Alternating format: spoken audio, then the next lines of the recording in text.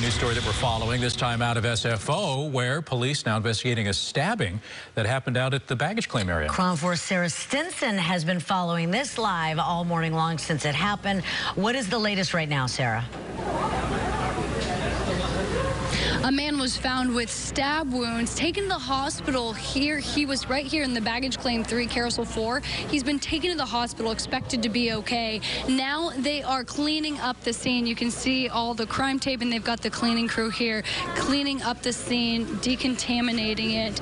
Carousel 4 is all taped off by crime tape.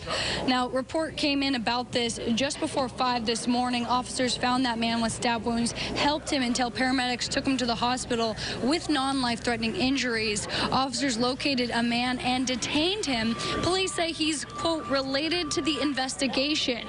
The scene is secure, and they say there's no threat to the airport. Police say there's no threat to the public.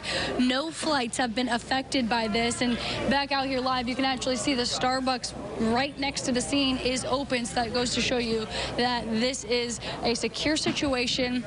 They have detained a person they believe to be involved with this investigation. No arrest yet per se, but we're waiting for the police department to come out here and give an interview with us so we can get more details. I wanted to know, like Daria wanted to know earlier, the relation between these two men. Did they know each other, or did this man come in here and just start stabbing someone random? Was this random, or was it related? That's a question I'll be asking in the next 30 minutes. Hopefully I can give that update for you at about 8:30. For now, I'll send it back to you in the studio. All right. Okay. Thank you very much, Sara. It's 8:07.